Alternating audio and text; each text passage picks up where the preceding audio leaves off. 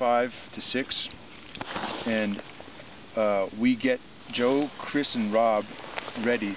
They go down and they get the cache and they come back. It'll be an hour down, 2 back probably. Yeah. At that point, we spend 15 minutes transferring that, or actually, I already thought of this. We just hook our packs into their sleds, parse it out into a 4th, and me, Kenny, Bill, and Stoney, you guys take the rest of the day. You'll be back here at 10:30, maybe beld a wall. We'll beld some walls in the morning.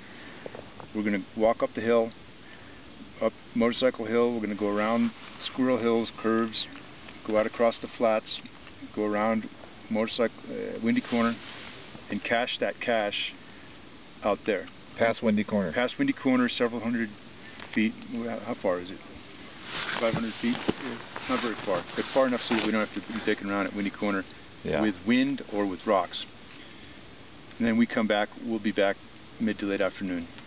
The next day, I was thinking that we'd take advantage of some of the stronger guys, but we got some acclimating to do at 14. And we can send 3 or 4 guys down to fetch that cache on one of our off days up there. Yeah. The next day? Say it again? So we go to 14 the next day? Go to 14 the next day as long as everyone's head feels okay.